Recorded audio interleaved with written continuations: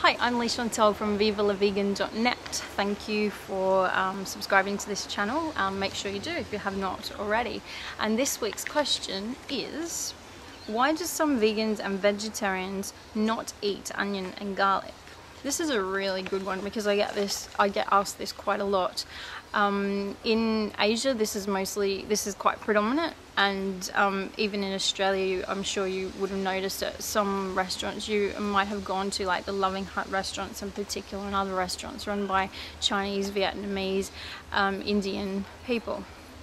So there's lots of signs. I know at my local Loving Hut, there's signs that say no onion or garlic, or that you can have them without it.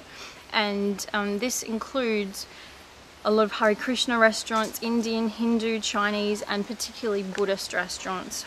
I've seen a lot of people that give the option if you want to choose to not have garlic or onion, and I've seen a lot of restaurants that just simply have no garlic or onion. A lot of the information I got for this video is from a website called Cooking with Kurma, and it's kurma.net if you want to have a look. And in Ayurvedic, which is an ancient Indian medicine, it's actually classed as a type of a food category. So there's 3 different food categories. One is sattvic, one is rajasic, and one is tamastic. Hope I said those right. And foods, all these different food types relate to goodness, which is sattvic, passion, which is rajasic, and ignorance, which is tamasic. And sattvic foods are vegetarian, they're fresh, they're light foods, and they help clear the mind.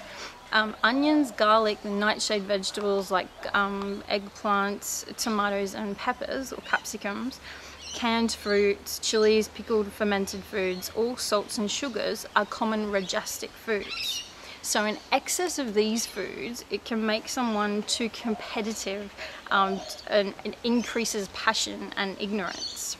So rajasic and tamastic foods are also unfit to give to a deity. So if you give an offering or something to the deity, they don't really like that. So in particular for Indians and followers of Lord Vishnu, Rama, and Krishna. And a big reason that a lot of other religions follow not eating onion and garlic as well, for example Tao, Buddhist, Jains, and Hindus, is because it's detrimental to meditation and to their devotions.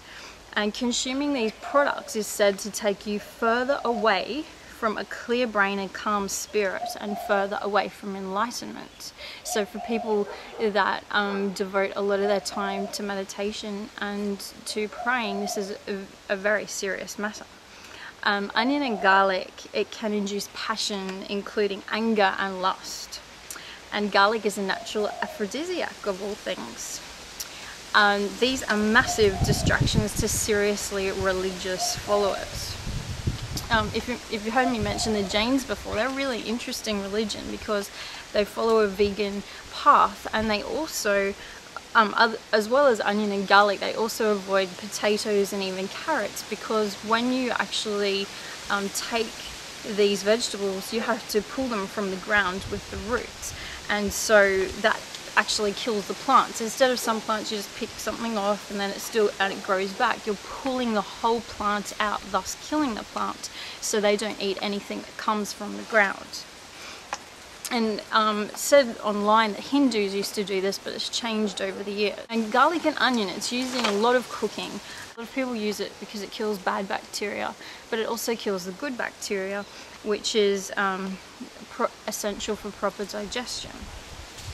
Reiki practitioners, they also explain that garlic and onion, tobacco, alcohol, and prescription drugs are the first substances to be expelled from a person's system when they're treating them. And keep in mind that onions and garlic are both vegetables and harm none of our animal friends. So from is it a vegan sort of thing, definitely onion and garlic is a vegan food. You can definitely consume it if you like, unless you're a Jain person and you follow that religion, unless you follow another religion or a deity that they do not agree with consuming these things.